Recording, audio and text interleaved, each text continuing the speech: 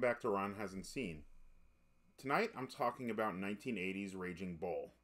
This is part of my 1980s series of movies I haven't seen that I've gone back and watched for the first time. Raging Bull is Martin Scorsese's boxing biopic starring Robert DeNiro as Jake LaMotta.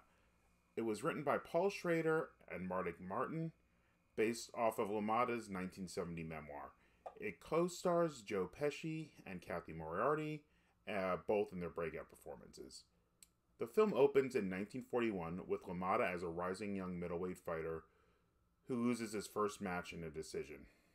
Jake's brother Joey, meanwhile, played by Joe Pesci, is trying to get him a shot at the title, but that's going to require some mob influence, and Jake is refusing to get involved with that.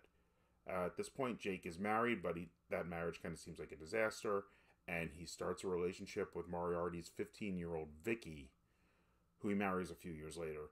We follow LaMotta through some wins and losses in his career and his relationship with Vicky, and we see his growing jealousy.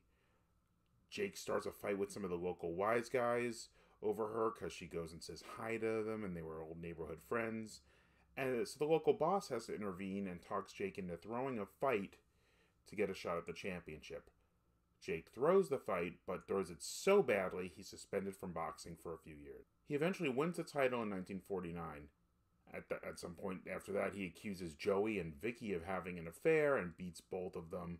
He does reconcile with Vicky, but is now estranged from his brother he's not talking to anymore. He does eventually lose the title, and, as an older and overweight guy, he moves to Miami and opens a club. Vicky leaves him at this point, taking the kids with her, and at some point he's arrested for underage girls in the club. It says looking it up, it says he was arrested for hooking them up with other men. He moves back to New York, he reconciles with Joey, and he's now performing stand-up. The idea for the film started with De Niro when he read the memoir where he was on the set of Godfather 2. He tried to talk Scorsese into it a couple times, but Scorsese really hated sports and sports films. He finally agreed to do it after Scorsese OD'd, and he felt more of a connection to LaMotta's story, and he thought it would help save his career after, that whole OD thing. Martin's first version of the script didn't seem to have any real fans to it, so it was passed on to Schrader, whose version was touched up later by De Niro and Scorsese, who spent 2.5 weeks working on it, but they never got a writing credit for WGA reasons.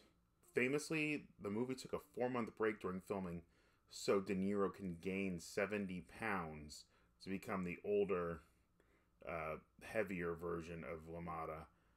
And even those final scenes at the end at this point took over 7 weeks to shoot because De Niro was in such poor health from gaining that weight so fast. The film was met with mediocre returns and reviews, but, by the Oscars, it received nominations for Best Picture, Best Director, Supporting Actor for Pesci, Supporting Actress for Moriarty, Cinematography, and Sound. It did win De Niro his Best Actor Oscar, and it won Best Editing for Thelma Schoonmaker. In 2012, Raging Bull 2 was being filmed based on LaMotta's early life and what happened after the memoir was written. This was all in the original memoir, but it wasn't part of the movie. But, MGM sued and the name was changed to the Bronx Bull. Also, I know some people have always joked, I don't know how serious it was, I think it might have even been part of the marketing, but the movie Grudge Match from 2013 with De Niro and Stallone was always kind of thought as of LaMotta versus Rocky, kind of like taking their boxing characters and putting them together. So I did go into Raging Bull expecting more of a Rocky-type movie, and that's not what you get. This film takes a darker look at a boxer's life. While LaMotta's fame and career, his ups and downs, are part of the draw of the film, the boxing itself isn't the central part of the movie. The fights don't take front and center, but the cinematography in them really does stand out. There are scenes where you look into the crowd and all you see is blackness behind it. It feels almost like a period piece the way it's shot with the cinematography, like it would be really from the 40s and 50s. And the black and white kind of adds to that. But the film is definitely a Scorsese film and feel. It follows people because they're interesting, not because we're supposed to be rooting for them. Joey and Vicky are sympathetic characters for their interactions with Jake, but we can't really feel sorry for the, main character because he's a man who orchestrates his own downfall by just reaching into his character flaws and not fighting them. De Niro's performance is flawless, and his legendary weight gain on his side. I know that was brought up like times when Christian Bale was fluctuating weight between the Batman movies and the Machinist and Rescue Dawn, but De Niro's performance is amazing in this. He's completely believable, so into the character. You don't even realize it's De Niro, and he's such a, distinctive face. He really inhabits his character in something like I haven't really seen. And Pesci and Moriarty as newcomers really do stand out as well. And as I said, the film is both very Scorsese and shot like something from the 40s and 50s, and Scorsese being a film school brat, really kind of would have been able to play into that. You forget it's this anachronistic black and white because it just feels so right in that format, and it feels so of the time. One of the things I did feel like that finale scene where LaMotta is talking to himself in the mirror, giving himself like a pep talk before he goes out to perform as a stand-up comedian. Obviously, I think this was the inspiration for the finale of Boogie Nights, where Dirk Diggler is kind of doing the same thing, talking himself up to get back into the game. And, I've seen other people online say that. I don't know if it's true, but it seems very clear if you watch the scene. Yeah, the movie, it's quintessential Scorsese through and through, and it's amazingly done.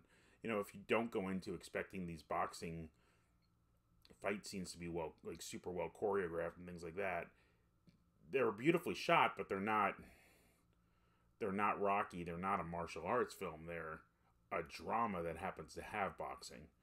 So go into that knowing this, and I think you're really going to enjoy this movie if you haven't seen it. It really is a classic. More than a lot of these others put on the 80s. This is a film to study and to watch. Roadhouse was fun. Pretty in Pink is a good teen comedy. And When Harry Met Sally, is a quintessential romance. But this, of the 4 80s films in my little series here, is going to be the one I would say tops the list as a film. It might not be the one I want to throw on again and again, but it's the one, if I was making a film, I'd want to reference for the cinematography and the design. So that's it for this episode of Ron Hasn't Seen. Raging Bull is a definite watch on my list. Going to continue this with When Harry Met Sally, and then go into our Halloween series. Starting with the original Halloween. But thank you guys for watching Ron Hasn't Seen. If you like what I'm doing, please like this video, subscribe to the channel. I really do appreciate it. Just seeing any kind of growth is the kind of thing that keeps me going on the channel. So thank you guys once again, and see you next week.